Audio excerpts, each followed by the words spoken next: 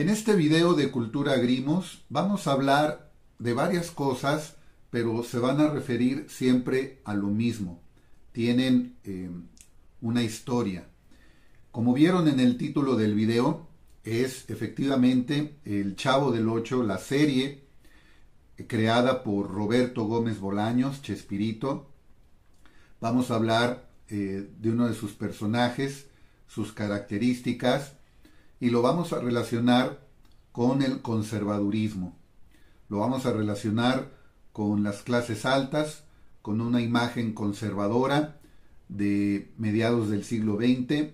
Lo vamos a enlazar con la década de 1960, la década de la rebeldía y del rock, de la contracultura, y que fue muy importante no solamente en Estados Unidos, sino en todo el mundo occidental. Comencemos entonces diciendo que dentro de la serie del Chavo del Ocho, los personajes tienen su historia en una vecindad. Una vecindad era una serie de viviendas que existían en la Ciudad de México, en todo el país, pero sobre todo en la Ciudad de México. Si quedan algunas, son muy pocas, ya casi no existen, si es que no existen, pero de clase media, baja, de clases humildes. Aquí hay dos personajes importantes, es el profesor Girafales y don Ramón. Los tomé para el tema de este video por los sombreros que utilizan. Por una parte, el profesor Girafales, recuerden que la serie del Chavo del Ocho es creada en la década de 1970, pero Roberto Gómez Bolaños, su creador, fue una persona en el espectro político conservadora, de derecha, y le gusta en ese sentido, en su obra dejó plasmada su gusto, dejó plasmado su gusto por las tradiciones de corte conservador, de derecha. Entonces, estos dos personajes, el profesor Girafales y don Ramón, utilizan sombreros, que es parte, como vamos a ver ahorita más en detalle, de esa tradición conservadora. Pero se nota la diferencia de clases en la indumentaria, en el sombrero de estos dos personajes. El profesor Girafales, siendo maestro de escuela, en aquella época representaba, por lo menos en imagen, una clase media, aunque fuera clase media baja, ilustrada, educada, como se dice ahora, aspiracionista, es decir, que estaba en el camino, que pretendía colocarse en un estatus social, si no fuera económico, por lo menos social, más arriba que el de otras profesiones, que el de otras personas que desempeñaran otros trabajos. Entonces el profesor Girafales siempre lo vemos de traje, bien arreglado, y el sombrero elegante va de acorde también al traje que lleva. En cambio, don Ramón, que es de clase baja, paupérrima, le cuesta mucho incluso cubrir los gastos del día, ya no se diga la renta. Usa una playera, siempre una camiseta, unos jeans, unos pantalones de mezclilla, de los cuales vamos a hablar más en detalle a continuación. Y el sombrero que él utiliza, pues va de acorde a esa indumentaria. También es muy humilde, un sombrero muy barato, viejo, no es elegante, etc. Digo esto de los sombreros porque, como les decía, es muy importante señalar lo siguiente. Estoy tomando como referencia esta obra de dos españoles, dos autores doctores en historia, que han escrito varios libros sobre cultura popular, en este caso refiriéndose a la cultura del rock. Young Americans, la cultura del rock. Son Justo Serna y Alejandro Lillo. Y ellos mencionan que los sombreros fueron parte de esa imagen social de cierta clase en Estados Unidos, de cierto tipo de profesionistas que tenían una posición social y que era parte de la imagen del caballero. Entonces el sombrero más representativo, la marca, el modelo más representativo era el de Fedora o Fedora, no sé cómo se pronuncie, y pone aquí el autor una imagen de Frank Sinatra como un prototipo de la gente que utilizaba este tipo de sombreros. Dicen los autores, en 1954, Stetson Hats de la empresa John B. Stetson Company anunciaba sus prendas con un eslogan muy gráfico, muy rotundo. The Stetson is part of the man. El sombrero resultaba una prolongación del cuerpo masculino. No es un mero complemento. Es la parte más célebre, es parte del cuerpo masculino, y el modelo más importante sería el Fedora o Fedora. En los años 50, salir sin el sombrero significaba abandono, descuido, pobreza o dejadez. En cambio, llevarlo, sobre todo los sombreros Stetson, significaba ser cosmopolita, urbano, un signo de distinción. Los caballeros llevan sombrero, y particularmente los empresarios y directivos que transitan por la gran ciudad. Se protegen del frío, de la intemperie y al mismo tiempo de cierta desnudez. Los varones pudientes lo lucen con elegancia. Stetson fue una empresa pionera desde 1865 en Estados Unidos, en los sombreros, y se remonta, primero empezó surtiendo de sombreros a los cowboys. Curiosamente, esta misma compañía después, en el siglo XX, pues vestiría desde a los gángsters hasta el ejecutivo más prominente. También sobresalió el modelo borsalino, sobre todo entre los ítalo-norteamericanos. Y el cine de los años 30 y 40 también promovió esta prenda, sobre todo entre los grandes crooners, entre los cantantes que también tuvieron intervención en el cine. Por ejemplo, los amigos del llamado Rat Pack, Frank Sinatra, Dean Martin, Peter Lawford o Sammy Davis Jr. Pero todo cambió en la década del 60,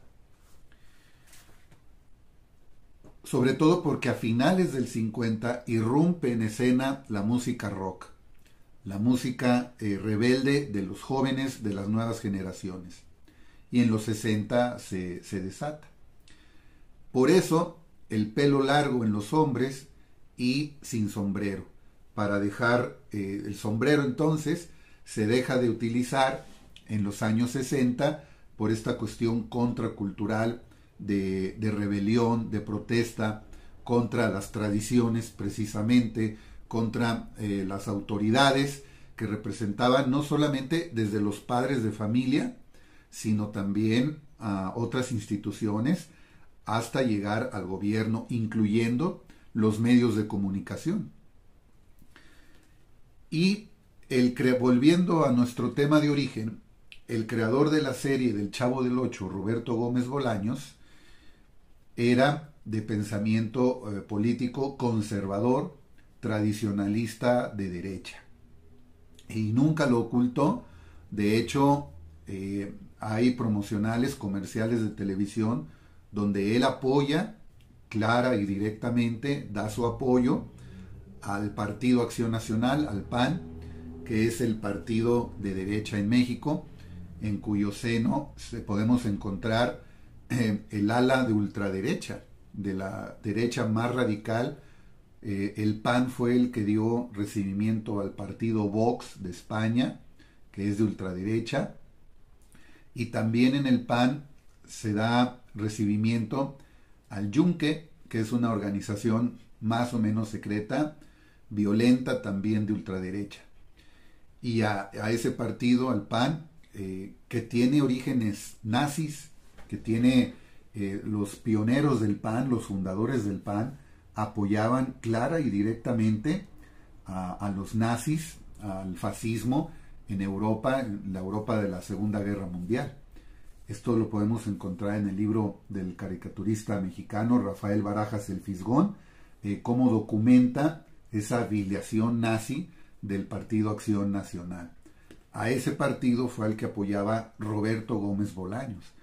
No se nos debe olvidar tampoco que el elenco del Chavo del Ocho se presentó a finales de la década de 1970 en Chile, ya cuando estaba Augusto Pinochet en el poder, después de haber derrocado con un golpe de Estado al presidente socialista Salvador Allende.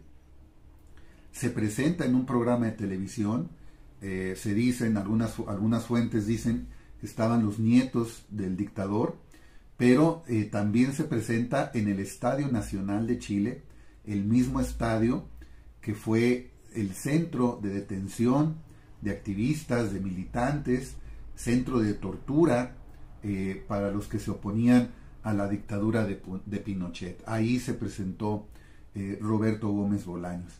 Ese era el tipo de conservadurismo de derecha en el espectro político del creador del Chavo del Ocho, y transmitió ese conservadurismo, esas ideas, las transmitió a su serie. Sus personajes, su humor, están plasmados ahí, reflejan, sus personajes, sus historias, su humor, reflejan estas ideas de derecha de Roberto Gómez Bolaños. Que por cierto, estoy recordando que otros personajes de Gómez Bolaños también usan el característico sombrero. Chaparrón Bonaparte, por ejemplo, creo que también la pareja de Chaparrón Bonaparte, Lucas Tañeda, si no me equivoco, pero Chaparrón Bonaparte sí lo utiliza el sombrero.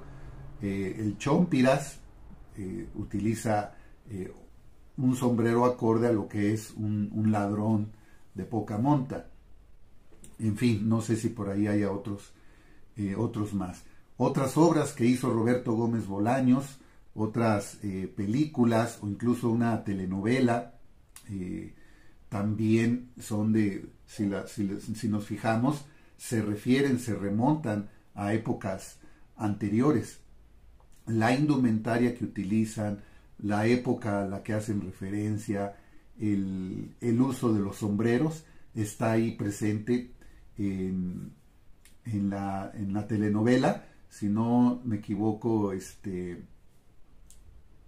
bueno, aquí voy a dejar la imagen, el nombre de la telenovela, no lo recuerdo ahorita, y también una en película se ve, como por ejemplo sí recuerdo el título de la película, Don Ratón y Don Ratero. Vemos incluso a los gángsters de la época, o se visten a la usanza de los gángsters. Cómo se visten los personajes en esa película también es exactamente como mencionaba en este fragmento de lectura.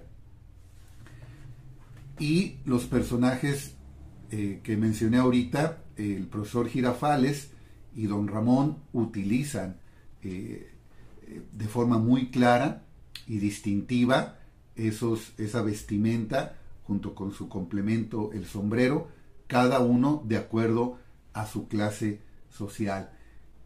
Aún así, como lo dije en otro video, por cierto, don Ramón, su personaje, tuvo tal fuerza, le imprimió el actor Ramón Valdés, le imprimió tal fuerza y gracias a que él Ramón Valdés, el actor, la persona, era así, tenía esos orígenes. Él no estaba politizado, hasta donde yo sé, nunca se refirió a eso directamente, pero de forma natural, de forma auténtica, innata, él tenía un comportamiento, por decirlo ahora con estas palabras, del pueblo, sencillo, humilde, y de forma inconsciente, natural, siempre se mantuvo en eso. Aunque aquí le pusieran en su personaje estas características, etcétera, él nunca se identificó con eso. Por eso, la imagen de don Ramón ha sobrevivido en la cultura popular como alguien humilde del pueblo auténtico. Porque ese tipo de seres humanos y de personajes no son molestados, digamos así, por algunos obstáculos, algunas circunstancias de alrededor. En el balance general queda lo auténtico, lo sólido que tenía ese ser humano y ese personaje. Bueno, pues hasta aquí hemos llegado. Gracias por acompañarme en este video de Cultura Grimos, que difunde contenidos populares, pero desde una perspectiva de izquierda. Muchas gracias por su atención.